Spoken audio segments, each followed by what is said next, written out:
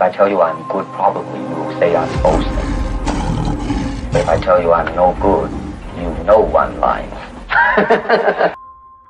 Yo, what's good, YouTube? It's your boy Dr. PG NG Praise God to get money back for another YouTube video. Banger, man. Yes sir, yes man. I don't know what time it is. The doctor's in the house, man. Check this out. So we have some news as it pertains to Gervonta Tank Davis, again with some more speculation to add to the already rampant rumors going out in regards to when he's fighting, where he's fighting, who he's fighting. You know what I'm talking about? So we just go add to it a little bit, mix it up a little bit, you know what I'm saying? Add to the pot, you know. So apparently, you know, there's been adding more fuel to the fire of the speculation surrounding Gervonta Tank Davis supposedly fighting Jose El Rayo Valenzuela, right, in the for his next fight, you know, in the imminent future. Now, as you know, initially everybody thought that November 2nd was a date for his next fight, but apparently, according to the reports going out, you know, according to Michael Benson and some others, Gervonta Tank Davis could be having a fight on December 14th, and that fight could be with him sharing, could see him sharing a card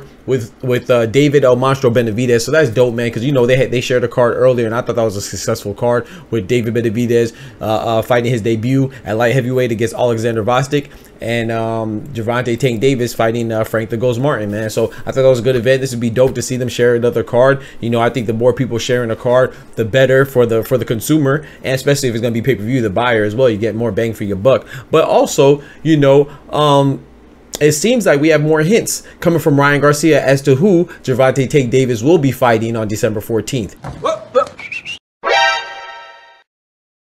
And according to this, he's saying that he's fighting Rayo, you know what I'm saying, the Lightning. Now, this is Ryan Garcia we talking about, so we got to take his words with a grain of salt, you know what I'm saying, because his past is looking a little shaky, baby, when it comes to the truth. As you know, he been cheating and lying and snitching before. So, you know, but all jokes aside though, man, I think this could be right, you know, but at the same time, who would refute that? Well, the all-time great legendary coach Robert Garcia, who happens to be coincidentally the coach of Rayo Valenzuela. He's been shooting down the fact that Rayo and Tank will meet next, but you got to pay attention to the small and fine print, you know, the smaller details, the nuances, you know, the context, you know, and the circumstances. He has been repeatedly and I'll even say adamant about the fact that Rayo will not fight Tank next in November. For that November date, that November 2nd date in particular, Tank has pushed it back, according to reports, to December 14th. Robert Garcia ain't never say he won't fight him in December.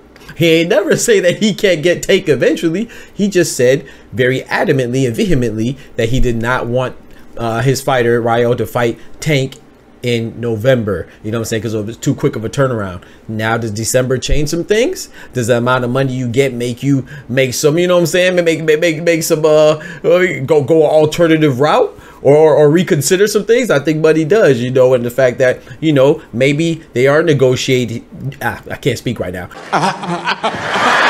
Maybe they are negotiating, and in the negotiations they said, Rayo side, hey, we can't fight in November, man. That's too short notice. So then, you know, everything about negotiations, a lot of things happen in negotiations. Apparently, everybody knows, if you let the YouTube boxing community tell it, everybody knows what goes on in negotiations. But just a general thing in negotiations, what is it? It's that sometimes you give and take. So maybe Tank wanted November, but Rayo was like, hey, man, that's too soon. So they compromised. You know what I'm saying? Maybe Rayo didn't want to fight till next year, but they made a compromise to fight towards the very end of the year in December. Maybe Tank wanted to fight in November, but he wanted to fight Rayo. So he's like, oh, all right, bet, I'll give you an extra month. You know, I'm just speculating here. We don't know, but you know, negotiations, great negotiations, and when deals are made, it's usually it sees both sides giving and taking a little bit. You know what I'm saying? A little bit here, a little bit there.